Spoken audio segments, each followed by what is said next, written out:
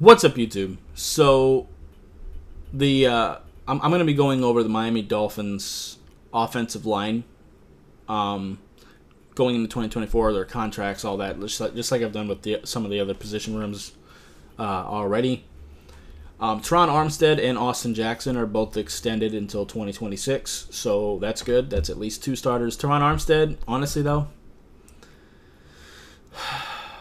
he can't stay healthy though. But I also don't really want to try to trade him right now because we have so much else to do with the offensive line. So I'll go into some of the other players first before I talk more about Armstead. Liam Eichenberg, Lester Cotton, and Keon Smith all have one more year on their deals for 2024, and then they'll be free agents. Keon Smith and Lester Cotton are whack. Liam Eichenberg is a little less whack. Actually, Lester Cotton, they're all pretty bad. Let's be honest. But after that, all of our other offensive linemen's contracts are up. Connor Williams, Isaiah Wynn, Robert Hunt, Kendall Lamb, Robert Jones, and I guess Jonathan Harrison. Jonathan Harrison can walk. I don't care. We only signed him when Connor Williams went down. He can go. Robert Jones can probably go too, unless he's going to take a real team-friendly deal. Luckily, Robert Jones is a restricted free agent, which means that if he walks and someone gives him a contract, we have a certain amount of time to match that contract, and then we would keep him.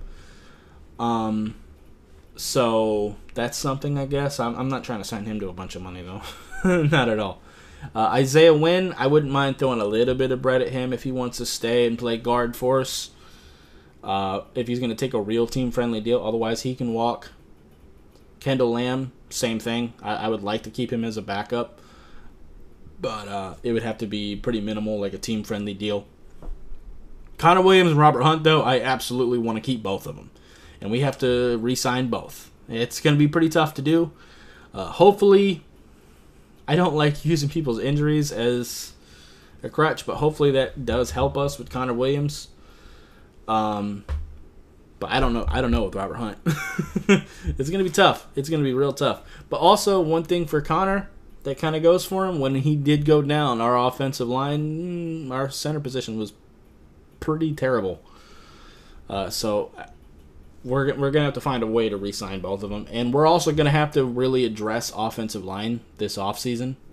I want to really overhaul our depth. And honestly, even look at some starting options, because like Austin Jackson really improved a lot this year, but I don't think he's above replacing. Isaiah Wynn, before he got hurt, played pretty decently, but I don't think he's above replacing. I don't think any of them are. Teron Armstead just can't stay healthy, and he's old, so I think all 5 positions are reviewable for the draft. Because the thing is, Mike McDaniel all year was having to design plays to take pressure off of the offensive line because they're not that great. So he was helping them play better. But you know what would be even better? Calling those types of plays with better guys. So I wouldn't mind re-signing Connor Williams and Robert Hunt and also evaluating some people in the draft. And like I said, Kendall Lamb and Isaiah Wynn, I would love to have them back on some team-friendly deals. Robert Jones, I guess, too. But definitely Kendall Lamb and Isaiah Wynn. Jonathan Harrison can walk. I'm not interested at all. But honestly, Keon Smith can get cut too, but just because we need bodies, I would keep him, and he's not even making $1 million this year, so he can stay. Lester Cotton's barely making $1 million, so he can stay until we figure out what we're doing depth-wise, so... But I definitely want to... I'm not looking necessarily to pay a bunch of money for free agent offensive linemen. I'm really looking to re-sign our guys and then draft some guys. That's what I'm looking to do.